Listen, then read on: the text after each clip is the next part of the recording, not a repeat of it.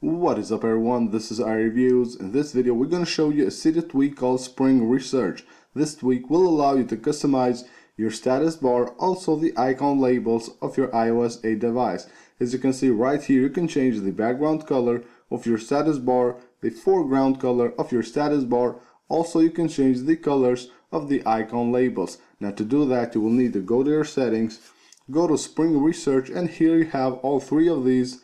You can change each of these colors by simply tapping on it, and here you have the sliders where you can set any color you like, and you can set the transparency of the color with the slider at the bottom of the page. If we go back, you can see here we have the same for three of these: the background color of the status bar, the foreground color of the status bar, also the color of the icon labels. This tweak will also allow you to hide the lock screen status bar. Just enable it right here, and if you go to your lock screen you can see there's no status bar, just a nice clean looking lock screen. You can download this tweak for free from the Big Boss repo. I hope you guys enjoyed, and don't forget to subscribe to our channel.